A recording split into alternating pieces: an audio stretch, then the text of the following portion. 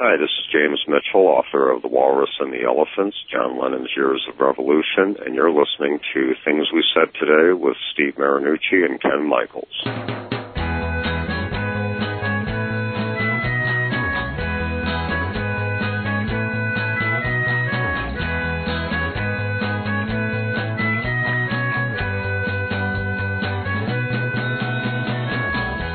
Hello, hello, and welcome again to another edition of a Beatles program that we call Things We Said Today. This is a weekly show in which we talk about what's going on news-wise in the world of the Beatles. I'm Ken Michaels, one of the co-hosts of the show. Some of you know me for another Beatles program that I host called Every Little Thing, and I'm being joined by my co-host, the ever-present newsman on the Beatles. And everybody else, too, for that matter. I've been writing a lot of other stuff this week. That being Steve Marinucci. Hi, Steve. Hi, Ken. Hello, everyone. On today's show, we have a special guest with us on the phone, and he has authored a number of Beatle books. You're probably familiar with a couple of Fab 4 FAQ books that he put out. One was just called Fab 4 FAQ, another Fab 4 FAQ 2.0. And then there was another book on the Beatles' Revolver album that he put out a couple of years ago, and now he has yet but another book on the Beatles, and this is on their solo years. It's actually called Solo in the 70s, John, Paul, George, and Ringo, 1970 to 1980. We welcome Robert Rodriguez to the show. Hi, Robert. Hi, Ken. Hi, Steve. Hey, Robert. I'd like to just start up the conversation by bringing up the format of this book, because what makes your book so delightful to read is the format. This is very much like your Fab 4 books in a number of ways, because you have a number of chapters in there with different themes, and it makes it a much easier read. It's not like it's a book where you have to go from page 1 to the very end. You can just pick whatever chapter you want to delve into, depending upon your level of interest in whatever the subjects are. For example, I'm just going to mention a few things that you cover in this book. You've got promo films, court cases that took place in the 70s, one called Business Associates, Friends, Lovers, and Others, covers of solo songs from other artists in the 70s, the U.S. versus John Lennon, dealing with the immigration problems that he had, protégés of the Beatles, tracks left in the can. That's what makes this a very enjoyable read for me and for many of your fans. Well, thanks, Ken. Yeah, it's, especially when you're covering 4 separate careers as well as this overshadowing Beatle presence that lingered on throughout the decade. It's a lot of information that I wanted to get into the book, and I felt the best way to do it was to sort of deconstruct the story, kind of like I did with the previous 2 FAQ books, because it's not going to be a straightforward narrative with an arc from start to finish, although, you can look for one. But to me, it was more important to attune it to the reader's expectations and what they might be wanting to go to first, as far as one aspect or another of the Beatles' career during those times, whether it be album cover art or, like some of the things you said, promo films or, just other things that, you can just zero right in on. And, 500 pages is a lot of material. So I wanted people to be able to pick it up and put it down as they had time to read it. Right.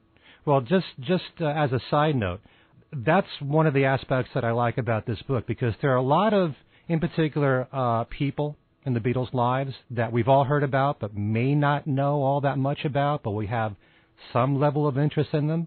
Let's just say it's the band Attitudes, which you bring up in the book, a band that was on George's Dark Horse label. Instead of doing a whole chapter on them, you say everything that you need to say in 2 or 3 pages. And that's really how you approach just about every subject in this book. So I think for a lot of people it's an easy read. Yeah, it's kind of a challenge to sort of straddle the line between giving it enough basic information for somebody that might be new to the subject to want to come in and get a handle on what they need to know in this story of the post-Beatles decade, but also have enough stuff in there to satisfy the hardcores, because, I've got plenty of friends in my life that, like me, know every aspect of the Beatles' career and, have read every book and listened to every bootleg and all that. But you still want to be able to surprise them and come up with stuff that, from digging into the research, something that surprises yourself as you're doing the research. And so it's kind of a fine line to make it not too much inside baseball, but also give everybody the basic information that they should know. I have to agree with Ken on that, because it is an easy read, and it's also something you can. I mean, I like you said, you can just open a page and find something interesting to read. I remember taking Fab 4 FAQ on a plane with me one time, and it was just great to be able to go through piece by piece. But let me ask you, one of the interesting things that you have a chapter, they weren't the Beatles, of bands that would have been, that weren't the Beatles, obviously, but you put Wings in there. I thought that was kind of interesting. Why Wings in the They Weren't the Beatles chapter? Just because there were people that came of age during the decade of the 70s covered in the book that might have been at too big of a distance from the Beatle phenomenon and didn't experience it firsthand. And here was Wings, this fresh act, from 1972 through the end of 1980, that, to them it was a new band making new music, and they didn't have that whole cachet of knowing Paul McCartney's career before that, so they could approach it like any other fresh act on the radio. And, that was how they accepted it and dealt with it. It was a band that you could potentially see live in 1976, and they just had this very successful chart run throughout the decade. So, and it was an act, as I point out in the book, that, certainly John Lennon, when he was, doing his normal sort of trash talking of, living in the past, was like, if you need the Beatles, go out and see Wings. It was, I think, for a lot of people, sort of a substitute on some level for the place that the Beatles occupied. If you really needed to recapture some of that, Beatles spirit that you might have missed out on, that was the next closest thing. It wasn't like George Harrison, he did one show in 71, then did one tour. I mean, Wings were pretty reliable in act. They always had some product coming out and were playing live somewhere in the world.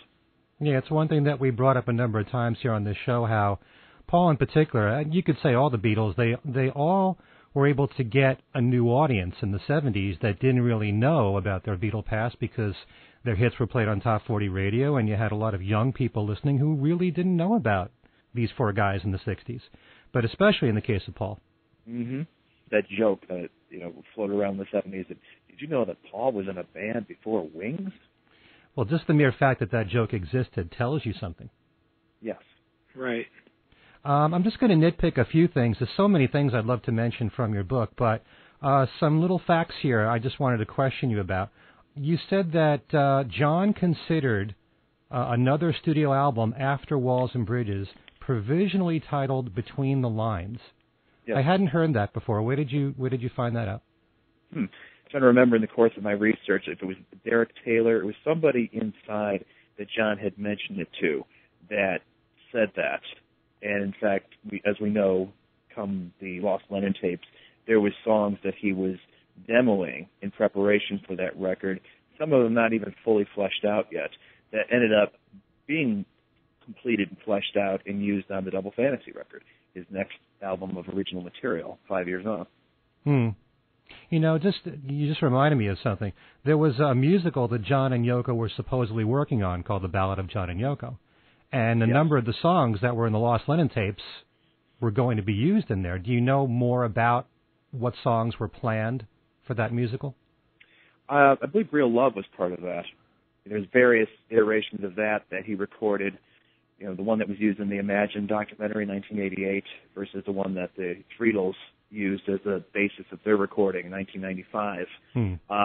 I didn't get into that a whole lot in the book, mostly because I felt that was something that its story came later on when eventually she recovered the manuscript of Skywriting by Word of Mouth, and that talks about it, and it was more of an 80s, 90s thing. Yeah, it's just very interesting because, as you pointed out in your book, and I've said in the past on my radio shows, when John said in 1980 that he literally didn't take the guitar off the wall for 5 years, that just wasn't true. Just right. As and evidence. A lot of his posturing during those interviews that I point out in the book. When you look at the pattern of what he was saying privately versus publicly, I really do think he was making this effort to sort of push Yoko out from his shadow as an artist in her own right, whose time had come. 1980, where that sort of edgy, raw material that she was crafting for the Double Fantasy album was very much in vogue. And the very last thing he did was working on the Walking on Thin Ice single that he was convinced would be her first number one and would really break her as a solo artist. Okay. That's interesting. Let me ask a question off of that in regards to Paul and Linda. It's always been kind of my feelings that one of the reasons that Linda was brought into Wings was because Yoko was working with John. Do you agree with that, or does that make sense? Or as sort of a I can do what you're doing kind of thing? Mm-hmm. I think that's the way it was definitely received at the time. I don't think, clearly, if you look at the pattern of John Lennon's artistry, it was like, one of the things that really made the Beatles what they were. You could say it generally for the four of them, but I think John in particular, of never wanting to repeat themselves and always want to move on to the next new thing as their sound evolved. It was very much part of their personas and their personalities, is not to repeat a triumph. And I think it was a very logical step in John's thinking when he started bringing Yoko around in 1968, that why not make her part of the Beatles? Why not bring her in and jam with them and, let her sound be added to the mix? And he wanted to do that with Billy Preston come January 69, bring him and make him a Beatle. He was always looking to, pick up some kind of added thing to advance his music, so not to do the same stale thing over and over again. Right. So I think he very much saw Yoko as, as he was getting ready to leave the Beatles, as where his future lay, was where she had her musical stylings, such as they were, as something that he could work with and they could do their joint things like they did in Toronto and move on with. Paul didn't have that same sort of mindset. I think his thing was he very much needed that psychological boost of having somebody around to support him from this very dark place he was at come the end of 1969 going into 1970. And, as he wrote in Maybe I'm Amazed, she pulled him out of that funk. And he just really needed that prop as something to support as he, picked himself up and dusted himself off to face life post-Beatles. So they had different roles, the respective spouses did in their partners' lives. But whether it was just like a purposeful, well, you're working with your wife, now I'm going to work with my wife, I'm not sure. I think that he needed her for his own reasons that weren't necessarily the same reasons John wanted Yoko around. Yeah, really, Linda's role was so different from what Yoko's was to John. I mean, Yoko was an artist in her own right, and John wanted Yoko to stand out that way, whereas Linda was really there to support Paul in Wings. And, musically, there's really not a whole lot expected, no heavy lifting. Although, as I point out in the book, when they got into the trouble with ATV and Lou Grade about her songwriting capabilities, I think that really kind of forced the issue, of making her something more than a potted plant on stage, that she really needed to, maybe step up and justify her role in the band. But, it is no small sign of what she was willing to endure for love of Paul, what she had to put up with just by being in that group and being on stage, something she hadn't been groomed for, for the years prior to joining Wings. She was a photographer. It wasn't like she did any concerts whatsoever, and suddenly she's thrown in the deep end. I want to bring up something here for which I got to tell you, Robert, on a scale of 1 to 5, I give your book a 10 just for this one quote. It has to do with Yoko. And I'm going to read this right from the book. This is on page 107. You write, just as it's a mistake to fall into the Yoko broke up the Beatles mindset, the truth is far more complex than that. Does anyone really believe that they would have stayed together if John hadn't met her? I thought that was brilliant. Just for you to say that. I never heard anybody else say that, and I'm kind of surprised I never thought that way myself, but I have to agree with you 100%. There were a lot of reasons why the Beatles broke up, and I've always said it was a complex situation. Oh, sure. If you really want to nitpick, you can say she didn't help them, stay together. And I think that was part of John's passive-aggressive, acting in bringing her around and sort of foisting her on his bandmates. And what had been Sanquosac before that, it was just the four Beatles, no outsiders, and suddenly they were joined at the hip. But, there was any number of reasons, and I talked about this a little bit in the Revolver book, that, early 1966, as part of that same Maureen Cleave interview, the more popular than Jesus one, there's, to me, a far more significant quote out of John where he talks about, here he is at the height of his success. They wanted to be bigger than Elvis. They wanted to be the Golfing King of England. They succeeded beyond anyone's wildest expectations. And here he is at the top of the, Beatles' successes, and he goes, whatever I was meant to do, this isn't it, which is why I dabble in painting and writing and filmmaking, but this isn't for me. And this is before they went into the studio to make Revolver, but I think that's really, the passing of the torch moment in the Beatles' career, from John driving their artistic engine to Paul. And from then on, he was really more interested in discovering his own voice as an artist, in whatever form that took. Yeah. And, whatever, you say the end of touring sped up their demise, or the death of Brian, I think those were all aspects. But really, you can trace it to that period where, as he's starting to withdraw from the Beatles, what they did from that point on was less than fully optimal Beatles. Because if John was not fully engaged, that's what you ended up with. Paul was driving things from 67 onward. But, you look at Sgt. Pepper, and is that, would you consider that a fully blown Beatle album compared to Revolver? The four-headed monster ended with Revolver, in my view. And it was Paul, to varying extent George Martin, John, if he could be shamed into writing new material or get engaged, from moment to moment. George discovering his own voice as an artist. It's the craftsmanship was always there. The music never diminished in quality. But as far as the height of all four Beatles pulling in the same direction, I think it really did crest in 66. Very interesting. Very interesting. Let me ask a question about Elephant's Memory, Robert. We talked about this recently with James Mitchell with his book, and you also have basically the same opinion that they've been criticized probably more than they should be. Yes. Talk about that. I think that they got thrown into the deep end pretty quickly. Once he was turned on to them and started jamming with them, it was more a marriage of necessity at the onset, because he needed a band beyond Jerry Rubin and Abbie Hoffman and whoever was playing bongos to do the gigs that he wanted to do.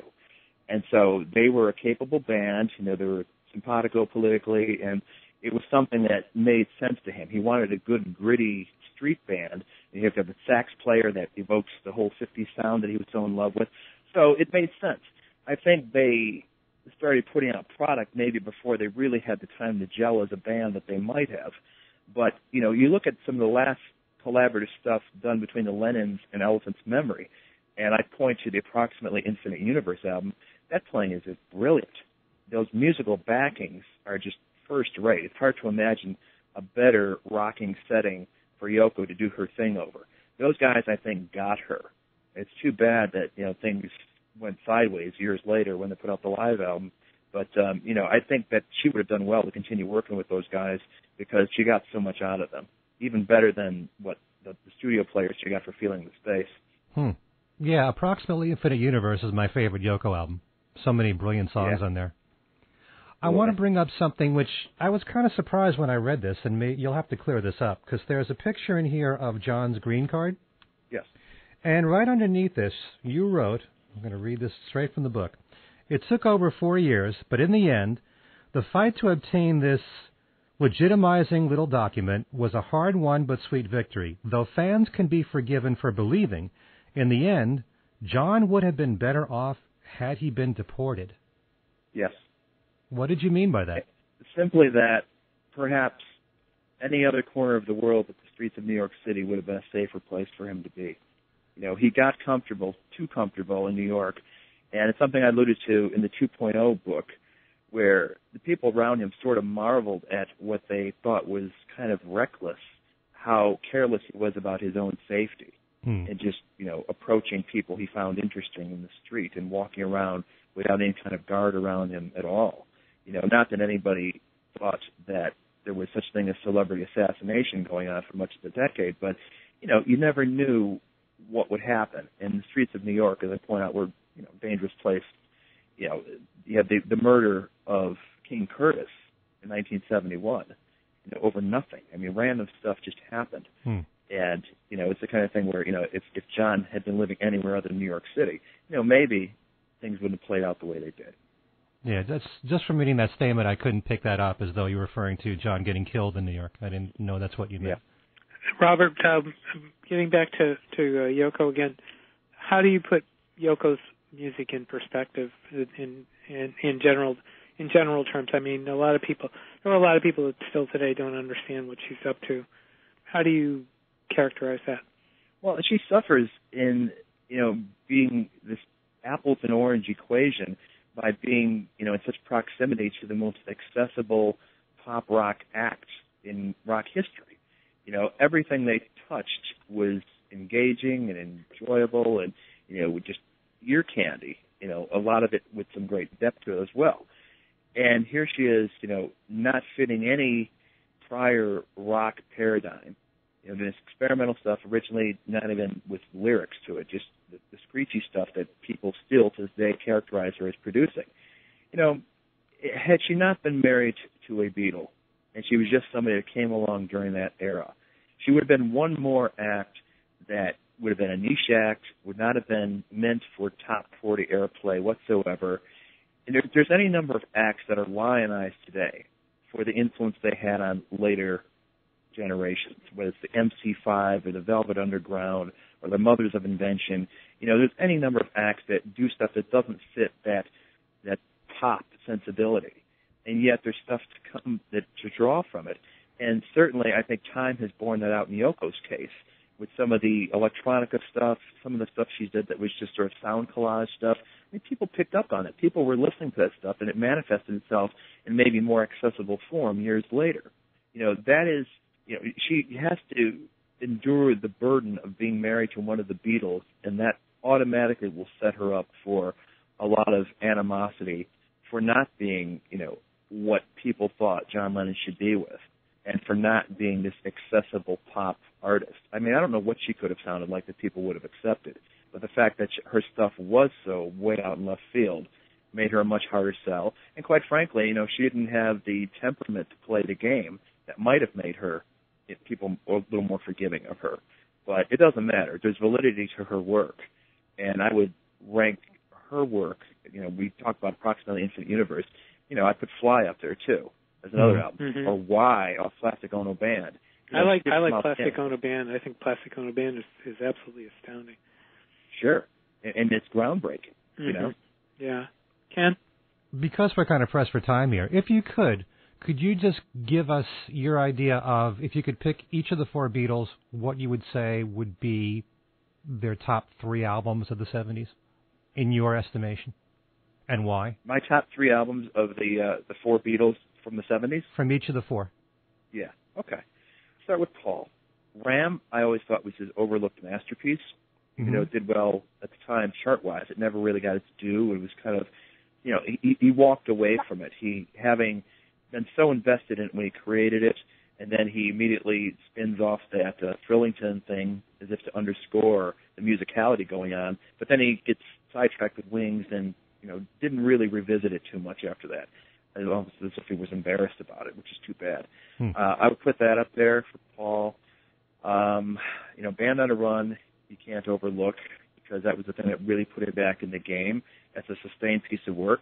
I've always held the theory that, musical artists, when they're put with their backs against the wall, oftentimes come up with the goods by digging deeper than they might ordinarily. And I also think that Band on a Run is a better album than it would have been had Henry McCullough and Denny Seiwell not quit, because I think that Paul was forced to work a little harder. So you got those two. Wings Over America, I don't know if that counts, but to me, there's so much on that album that is superior live to the studio recordings, particularly the songs from Speed of Sound that just came to life live. And then Venus you got and Mars, Maybe I'm too. Amazed. Yeah. It's a different treatment than the studio one-man band recording from 1970, but it's like two different animals, and they're both equally good.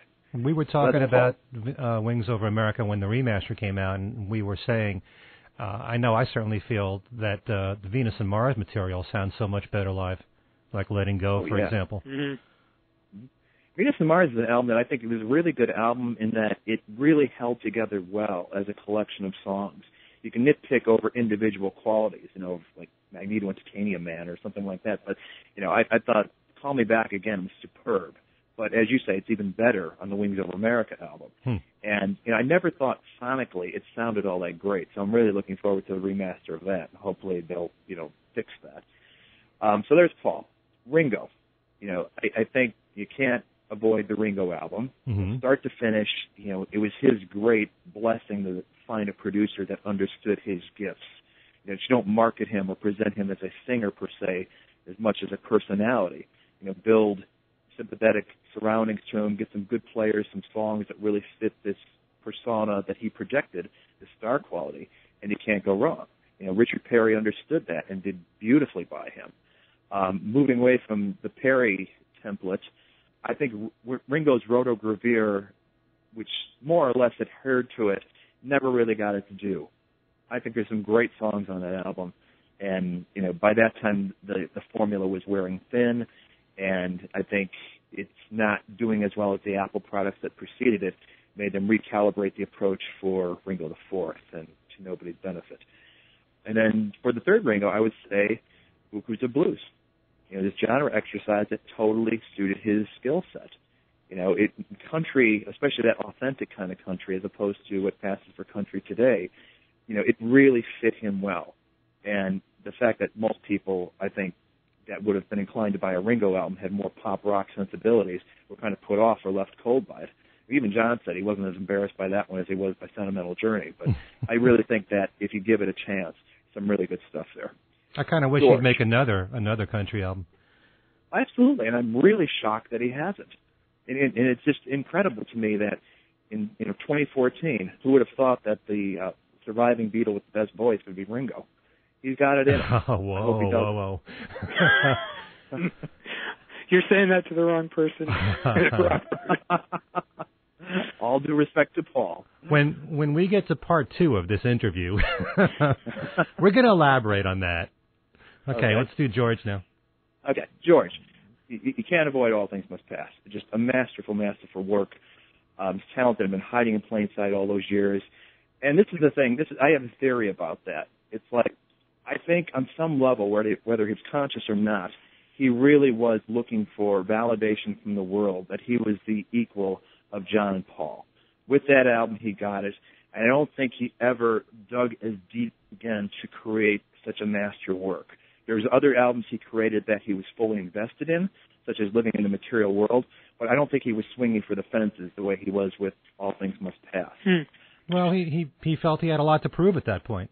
Yeah, and I think that he succeeded and achieved that goal, and afterwards he was creating more for his own interest, what he wanted to put out, and didn't weigh in as much the either commercial considerations or I have to outdo John and Paul. I think he felt he did it. And, the world certainly concurred with that. 33 1/3. Great That's album. the album he should have toured on. That's the album that should have been the Dark Horse tour. That's the album that was upbeat, engaging, catchy, sense of humor, voice intact. What a different career he might have had he gone on tour with that album in hand and being in a better place. So do you prefer the more commercial George than the more spiritual? I think he can do both. I think that, it's hard for me to pick a third album because I'm kind of torn between the self-titled one from '79 and Living in the Material World. I think there's not really been a George Harrison solo album that truly disappointed me. I think there's some things that are overlooked. I like Dark Horse better than most people do, I think. I think song for song, it's got a lot of good stuff there. I agree. think maybe he rushed the production, and with a little more care, it might have been a little more solid ground. I could certainly live without Bye Bye Love, but I think there's some great tunes there, performed very well. Yeah, I know you ripped that song apart in the book. Which one? Oh, with Bye Bye Love, yeah. Yeah, just didn't need to be there. I would have rather had I Don't Care Anymore in this place, actually. Okay. But that's me. And John? John. I would have to go Classical No Bands, like most people would, as a landmark achievement. Once again, something that you can only do once. You get that kind of stark production with such personal music out there. There's no way to repeat that formula. You've done it. It's a one-of-a-kind statement, and you have to move on from there. I think Imagine's got some good songs on it, but I'm not thrilled with the production on that. So I would skip that. I would go Walls and Bridges. I would put the equal of anything he ever did. I think it's Plastic Ono Band type material with the accessibility where he'd reached the crest of his skill set as a producer. Coming off the Nilsson stuff, having gotten Mind Games in and out of his system, I think he'd really, reached his stride as a producer and able to not sugarcoat, but make the stuff more presentable and accessible. And I think it's a great, great album that it's too bad he dissed it so much once he was back with Yoko and promoting Double Fantasy. It was a semi-sick craftsman statement I think doesn't gel. Mind Games, I think, is another overlooked album, but it benefited from when they put out the remixes in 2006, and suddenly you're hearing things that weren't always apparent, like the organ part on the title track. I think that's an album that, with a little more care, could have been regarded as good as anything else he did. I think that the songs are there, and it's another one that I think, definitely got undervalued in the marketplace at the time, but just in general, I think it's one that people tend to overlook. I agree. Mind Games is my favorite album of his, mainly because I think most people aren't aware of all the great songs that are on there. And you take a look at songs like Out the Blue, which I think is one of the greatest love songs he's ever done. I Know, Absolutely. Which has an amazing bass line in there. And I Know, which really helps the song. I never had that much of a problem with the production, but I know what you're saying about the remaster. You hear a lot more on that album than you did with the original mix. Definitely, I Assume Ascend, the lead guitar solo from David Spinoza is amazing. Intuition, has that being for the benefit of Mr. Kite feel. What's that? Yeah, I really love that whole album. I think song per song, I like every single song. Meat City's a great rocker. I have to concur about Plastic Ono. I mean, that is just astounding. I literally wore through my vinyl copy, my first vinyl copy of that thing. It's amazing, and I like Mind Games. I like Mind Games too. That's another good one. So I was gonna briefly. One last question. I thought the Fred Seaman section in the book was interesting, and you didn't mention that he was the source of the John Lennon story that he was coming conservative. Yes. And I kind of looked at that as maybe a little bit of revenge. Do you think so? That's certainly, I mean, it seems to have been just thrown out there with so little thought that there'd be a million people coming out of the woodwork to refute that. It just sort of came and went. It was a meme for a day or two and it kind of faded away. So, it didn't really stick. That said, without naming names, I've been around people that are utterly convinced that it's true. And I think that's really more of a wishful thinking people from that end of the political spectrum that really, really love John Lennon and want to believe that that's true. Right. I know what you're talking about, too, because, that story was just, I remember I wrote a long column about that at the time and how ridiculous that idea was. I think, John and Yoko were so much on the same wavelength politically that you follow what Yoko's been doing and what she's supporting through the years, that'd be pretty much what John would be doing. And that would be very much on the liberal side. So, yeah. I think John would be fully on board with the anti-fracking campaign. Yeah. Oh, I know he would. He may have mellowed a little bit, at this point in his life. But I don't think he would have mellowed that much. He would have, you can see other people, politically aware people from the 60s that have kind of turned a slight corners, but not have gone all, have not definitely turned conservative, would not be watching Fox News now. That's just a very absurd thought that he would be doing that. There definitely were things that came out of his mouth that seemed to be just for the sake of being provocative that I don't believe he truly meant or believed, even if he was just saying it with utter conviction one moment. Like once he had time to think about it, he was like, yeah, okay, I got to understand it. Like, the thing that comes to mind is in the Playboy interview where he talks about not believing in evolution. Why aren't monkeys turning into people now? Right. Well, John, because it's not how evolution works. That's how Well, Robert, we definitely have to have you back for another show because unfortunately we got to cut this short. But it's been great having you here. And once again, the name of your new book is called Solo in the 70s, John, Paul, George, and Ringo, 1970 to 1980. I highly recommend picking it up. And thanks for being our guest. Thanks for having me. Loved it and can't wait to come back. Okay. And I repeat Ken's comment. Looking through the book, there's a lot of great information in there. So I also recommend it. Okay. Cool. So, for things we said today, I'm Ken Michaels, thanking all of you for listening, and we'll see you next time. And this is Steve Marinucci for Things We Said Today, saying thank you, Robert Rodriguez, and we will see you next time.